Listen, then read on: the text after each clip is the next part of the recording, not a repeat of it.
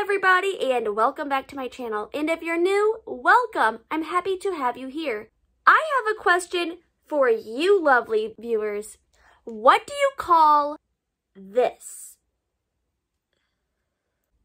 Well, you may be thinking, oh, it's a sandwich. And yes, it's a sandwich, but it's a particular kind of sandwich.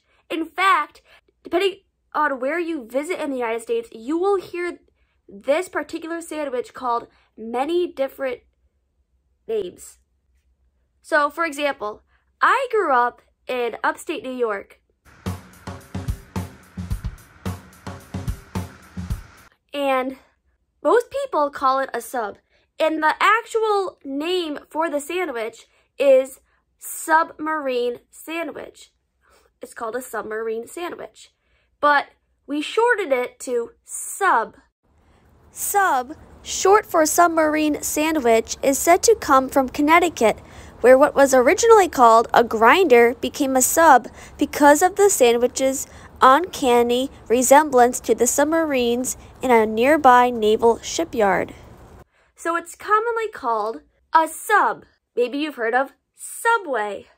Subway is still serving the subs you love. Delicious subs made fresh.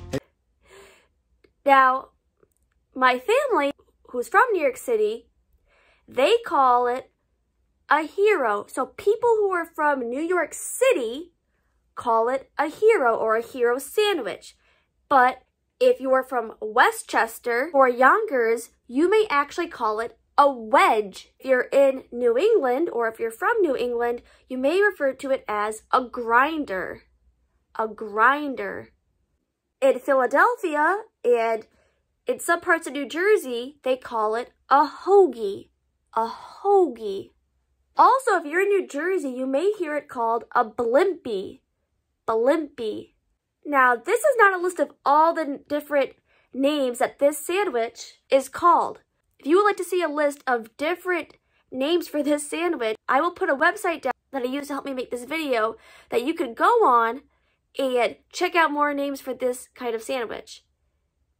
That's all for today, everybody. I hope that you're having a great and safe day.